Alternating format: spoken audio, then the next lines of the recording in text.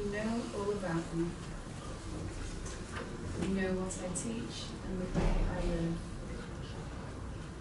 You know my goal in life. You know my faith, my patience, and my love. You know that I never stop trying. Today I want to preach from 2TimCh3v10.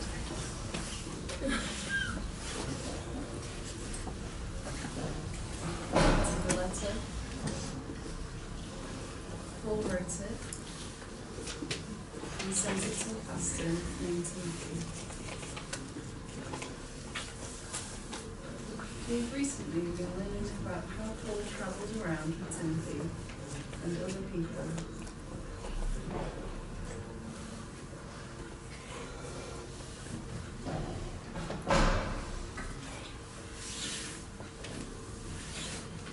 Later, Paul wrote letters to Timothy.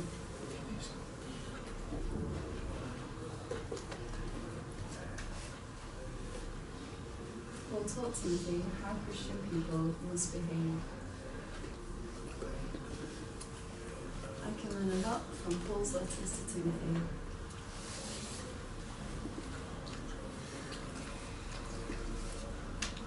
Today I will preach from chapter 3. I will talk about how Christian people must prepare to serve God. Chapter 3, verse 1.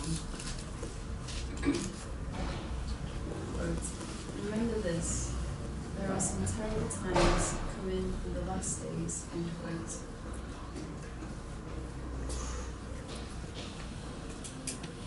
Remember, last days is a time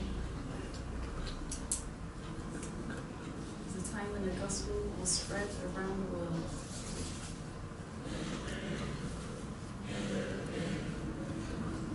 The last days started when Jesus went back to heaven.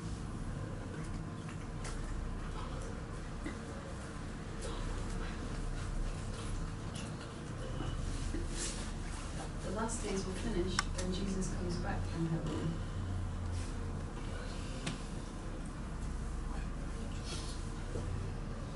The last days are also called the gospel age or the gospel time.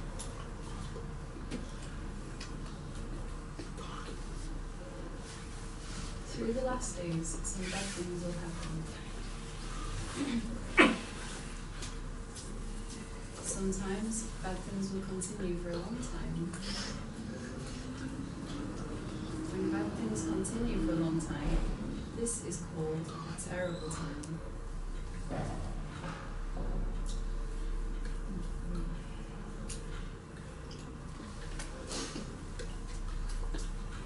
We do not know how many terrible times will happen in the last days.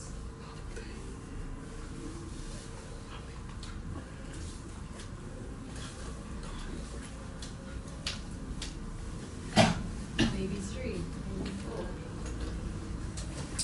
But we know that each terrible time will start, continue for a short time, then finish.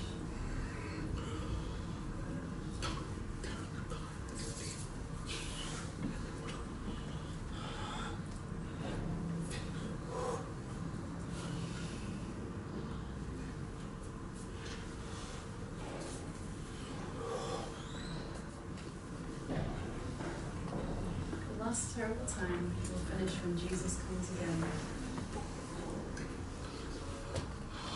We think the last terrible time will be the worst. The devil will become strong, and many people will reject God and hate Him.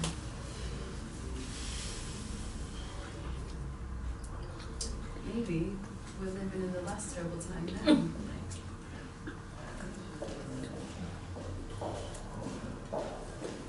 We can see that the devil is strong, and many people hate God.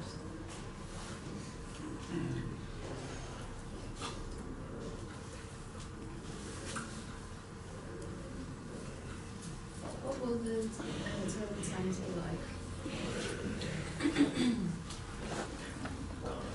Verse 2 3 quotes.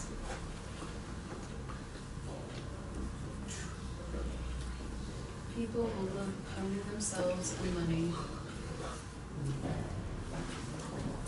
They will be proud and boast about themselves. They will abuse others with insults. They will not obey their parents. They will be ungrateful and against all that is pleasing to God. They will have no love for others and will refuse to forgive anyone. They will talk about others to hurt them and will have no self-control. They will be cruel and hate what is good. People will turn against their friends.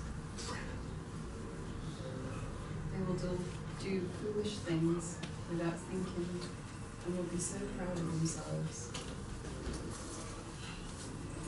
Instead of loving God, they will love pleasure.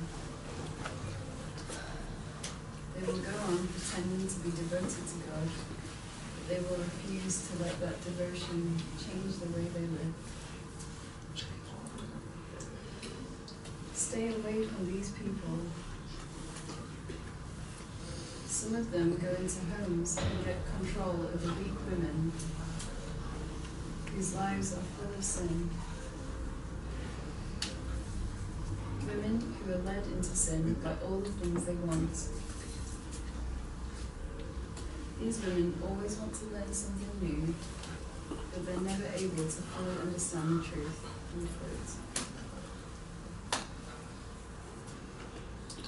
These verses tell me what will happen in the terrible times. Okay, we've got this. Number 1, no real love. In the terrible times, people's love will become less.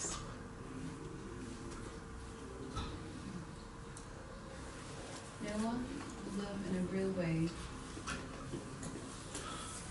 People will have only fake love. What happened in the last 40 years?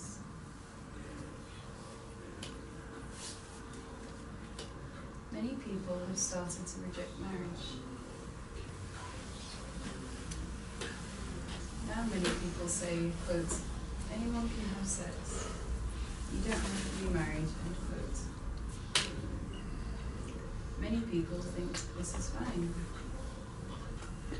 Do these people have real love? No.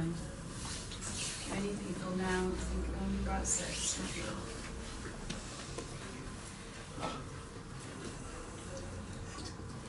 Also, many people now say, quote, abortion is fine.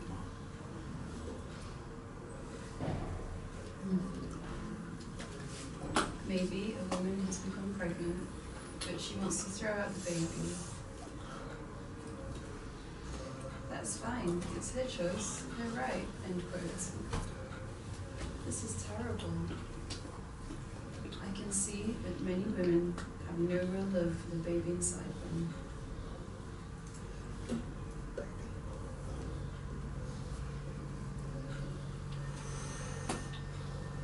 Number 2, about terrible times.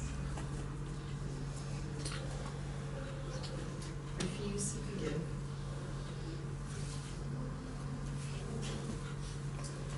I can see that many people do not want to forgive or live in peace.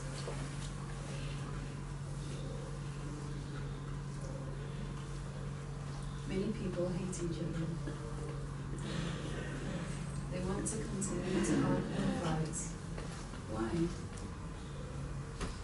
Because people are too proud.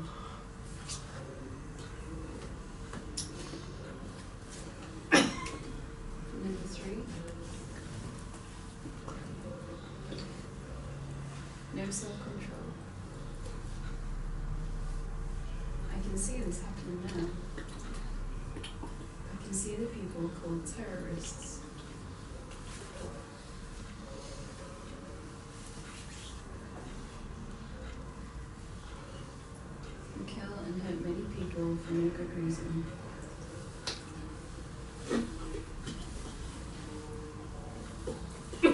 Also, in films and TV,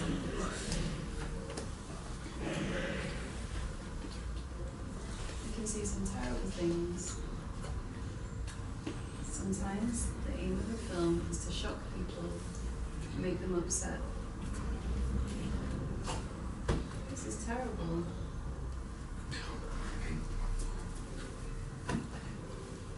People who make these films have no self-control.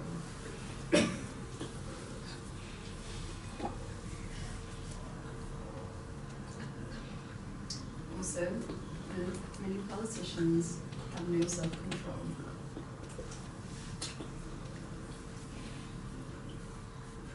They make many new laws which say, quote, sin is okay, do whatever you like. No one will stop you, end quote. Politicians want to encourage people to sin more and more. They quickly make new laws to encourage sin. They do not think what they're doing.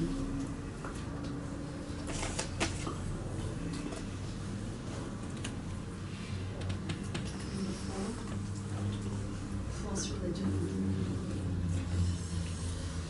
These verses talk about people who, quote, go on pretending to be devoted to God, but they will refuse to let their devotion change the way they live, end quote.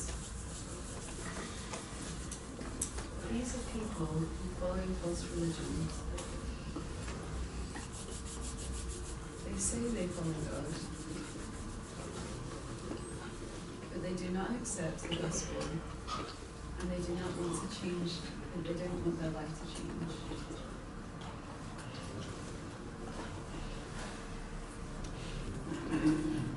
Also, there will be people who love pleasure more than God. You can see these people in big churches where they have loud music and loud drums. Many people shouting and dancing. Those people do not worship God. They just want to enjoy the music.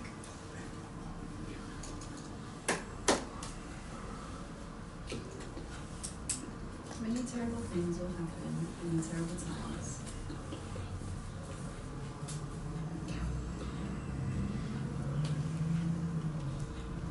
You can see many of these things happening now.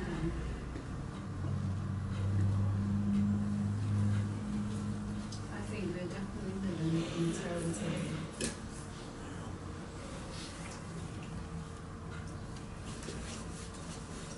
Verse 8 to 9 quotes. Just as Jannes and Jambres fought against Moses, these people fight against the truth. Their thinking is being confused. The faith they have and teach is worthless. They will not succeed in what they are trying to do. Everyone will see how foolish they are. This is what happened to Jannes and Jambres.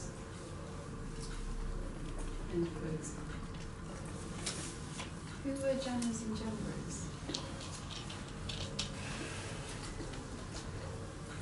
The names are not in the Old Testament.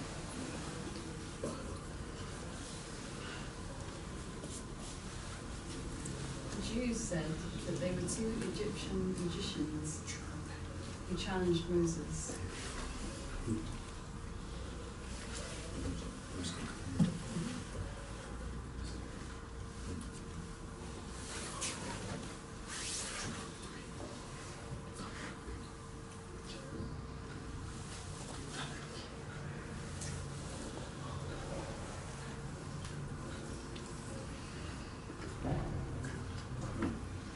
We do not know, but Paul used them as an example.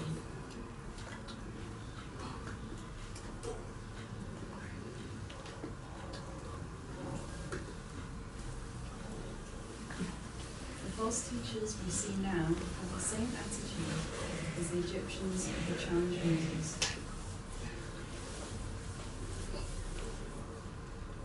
The Egyptians failed. The false teachers I see today will fail also. This reminds me, every terrible time will finish.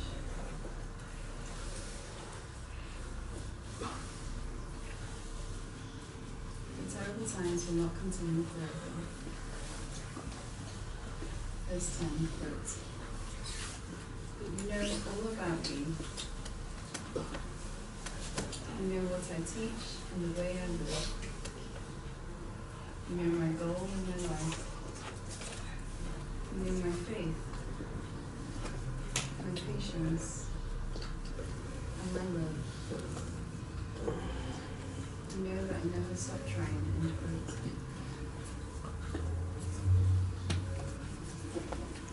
In this verse, Paul taught Timothy how to prepare to serve God.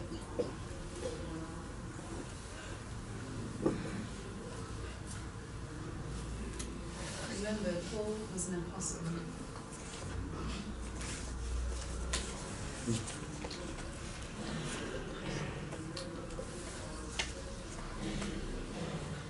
He was a special servant chosen by God.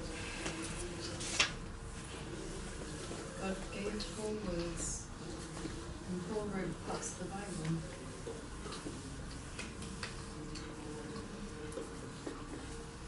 Paul had special blessing and work from God. Timothy was not an apostle.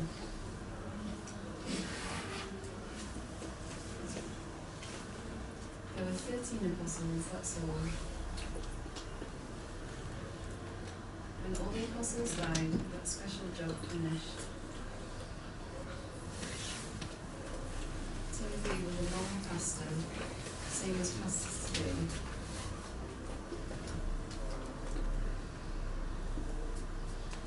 But Paul gave Timothy some of his work. He told Timothy to care for the churches. Why? Because Paul knew he would die soon. He knew the Roman Emperor, in brackets the king, called Nero, wanted to kill him. So he gave parts of his work to Timothy. And he prepared Timothy to become responsible for the churches.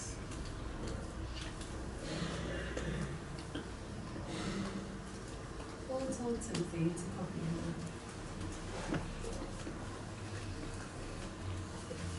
He told Timothy 7 things to copy. And these 7 things can be split into 2 groups.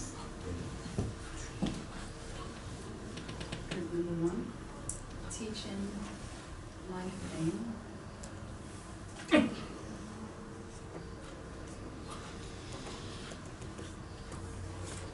And group number 2,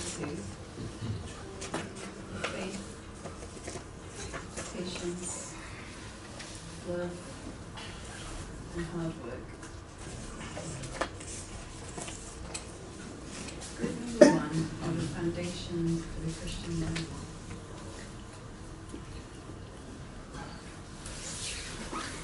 If I have those 3 things, I will be strong.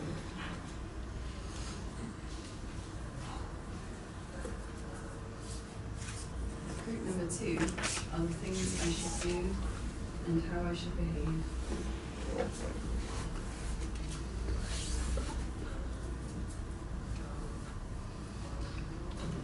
Paul said,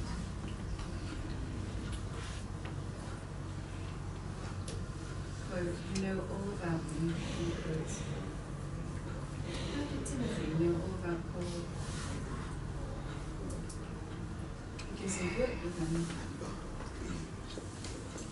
He'd seen Paul's work and learned from him.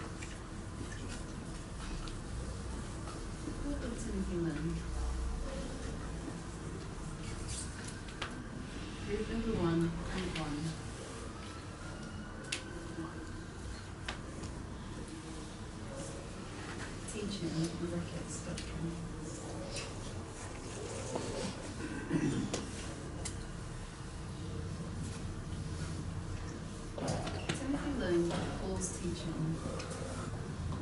in brackets, the King James Bible says doctrine.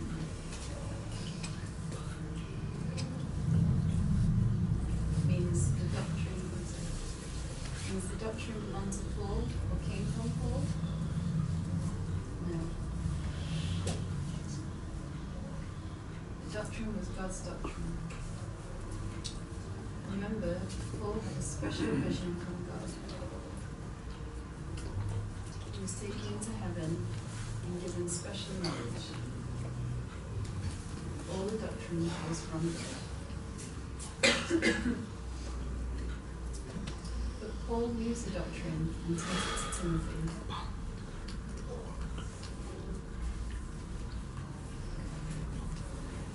So Timothy learned from Paul.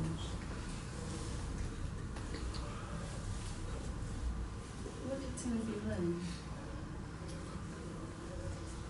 Everything. He learned about the gospel, about God's plan to save people, about Christian life, about how to manage the church. Timothy learned everything from Paul. Question: do I learn the doctrines? Do I want to learn God's plans and God's commands? Do I want to read Christian books?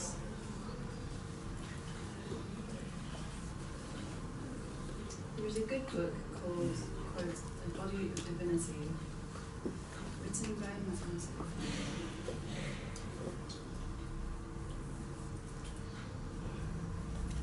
Thomas Watson.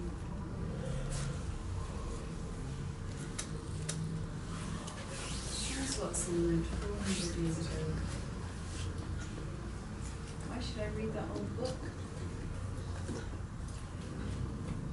Why not a new book?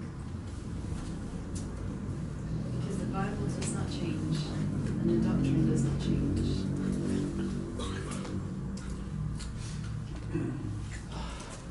I do not need a new book, because the old book will teach me everything I need.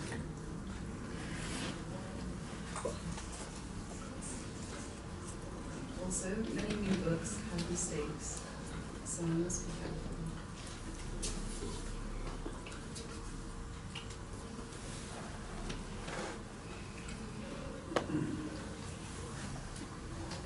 Why do I need doctrine books? Can't I just read the Bible? Everything I need is in the Bible, right? Yes. The Bible has so much information. Maybe I will become confused. I do not know where to find the doctrine verses. Example: I want to learn about plants and flowers. How do I learn? There are many plants and flowers in the countryside or in the forest. Maybe I'll think, quote, everything I need to learn is there. I will just go and look, end quote. When I arrive at the forest, there are too many flowers. The flowers are beautiful, yes. I can't learn everything just by looking at them.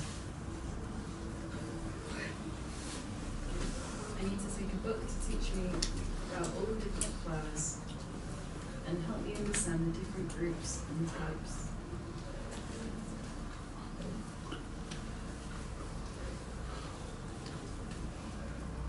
This is the same in the Bible. There are so many beautiful doctrines in the Bible, but I should use a doctrine book to help me learn. The doctrine book will help me find the right verses and remember the doctrines easily.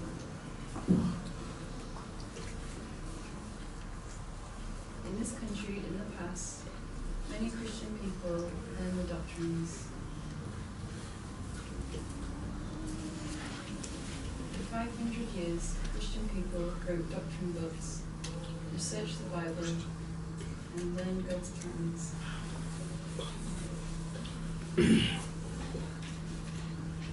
They wrote books called Confessions of Faith.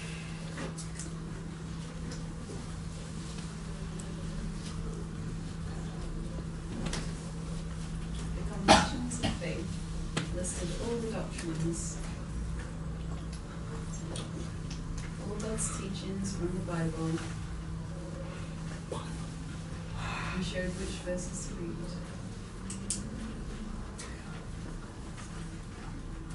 This made it easy for people to learn from the Bible.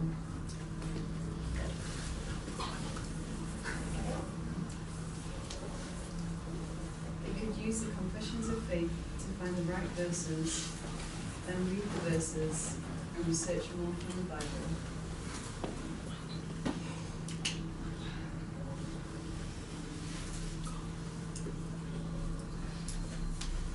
But in the 20th century, things changed. Christian people stopped studying doctrine. I will give you an example. A man called F.B. Meyer.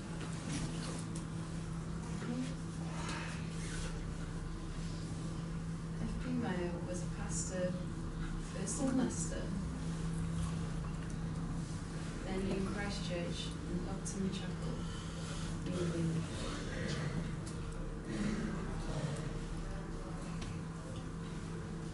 F.B. Meyer was a good preacher.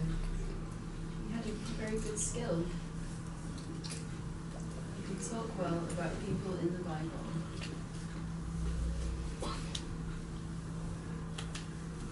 He could talk about their life.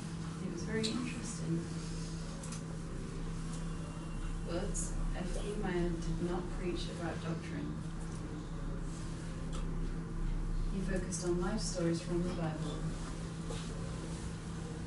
They were very good and very helpful, but there was not much doctrine.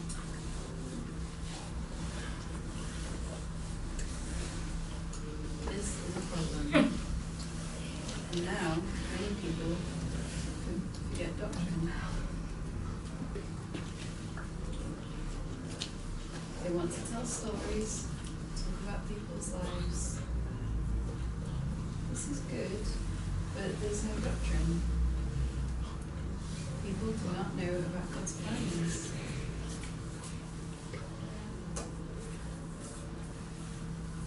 Do you learn about the doctrines? Do you learn God's plans? Do you want to study the Bible? You must. You must rely on doctrine for strong Christian life.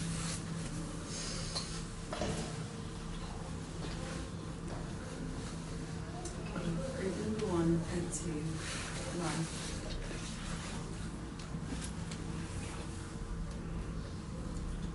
Recently, more people have started to learn doctrine.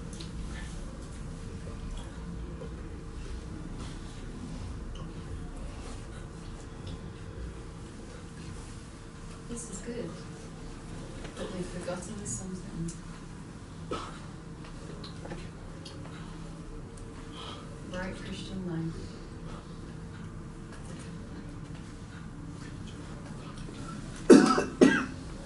Paul said, quote, "You know what I teach and the way I live."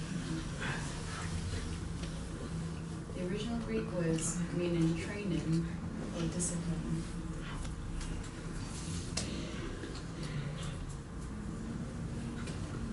Paul was talking about how he controlled his life and managed himself.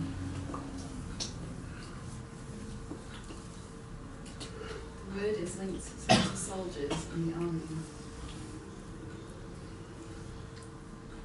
Paul was like a soldier who had to serve his king, the Lord God. Paul knew he had to serve well, so he trained himself to live in the best way.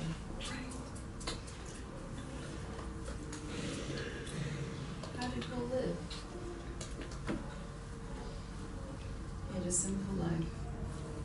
He did not own many things. He did not fill his life with many entertainments and comfortable things. He did not have many pleasures.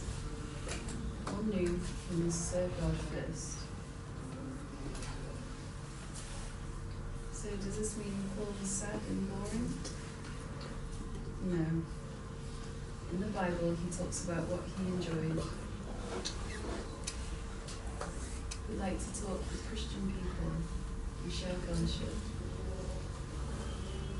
He had great joy in his life.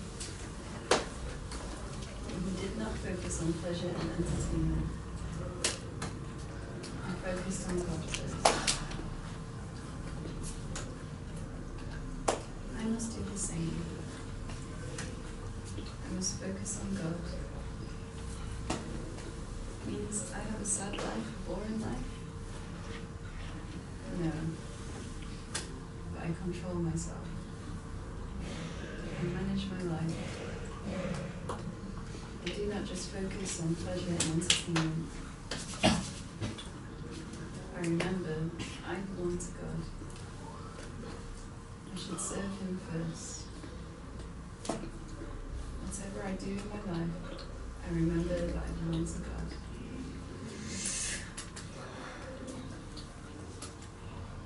Some Christian people today have forgotten this. They learn the doctrines, yes, but they do not control themselves. They love the world's things, the world's TV and films.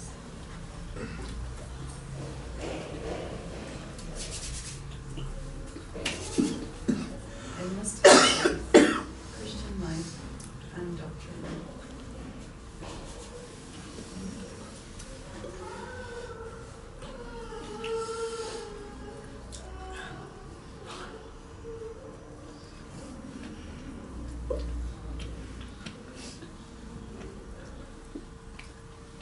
Group number 1.3. Aim.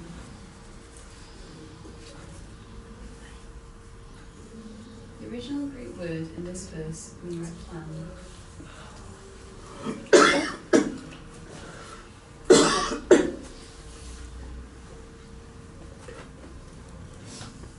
This is a challenge for me. Do I have a plan for my life? Do I plan what I do? We've got this here. Number 1, witness. I should plan how I witness. I should pray for people regularly. I should plan a time to witness to people. I should think about who I can talk to, my friends or at work. I should think about how I can be involved in God's work more. Number 2, marriage. I should have a plan for marriage. Who will I marry? I do not know the person yet, maybe, but I should plan how I should live when I'm married. I want to have a good home, focused on God. I want to serve God with my wife or husband. I want my family to focus on God. Number 3.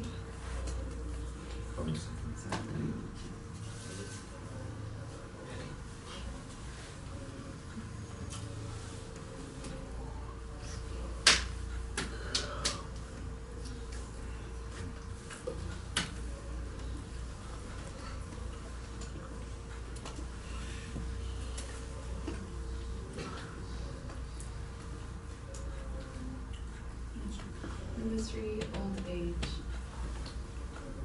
I should plan what I will do when I'm old. I know my strength will fail, so what can I do? I should think about how I will use my strength, how I will serve God when I'm old. I should have a plan for my life to serve God well. I should not just wander through my life with no aim.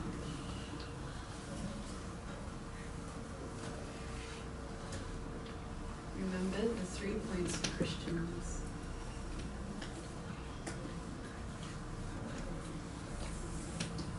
1, doctrine. Number 2, Christian life. And number 3, plan. Do I have these 3 things? If I have them, I will have a strong Christian life. If not, I must make sure I have all 3. Then I will be prepared to serve God well and live well. I will be able to stay strong in terrible times.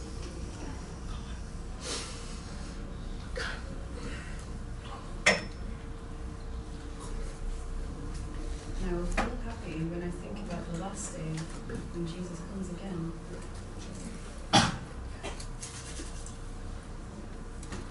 May the Lord help us all to have strong Christian life and to learn from Paul's teaching to Timothy.